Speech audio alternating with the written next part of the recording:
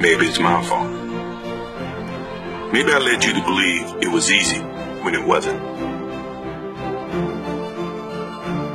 Maybe I made you think my highlights started at the free throw line and not in the gym.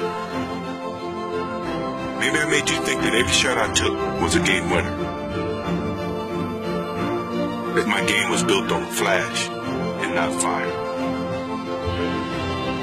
Maybe it's my fault that you didn't see that failure gave me strength, that my pain was my motivation. Maybe I led you to believe that basketball was a God-given gift and not something I worked for every single day of my life. Maybe I destroyed the game. Or maybe you're just making excuses.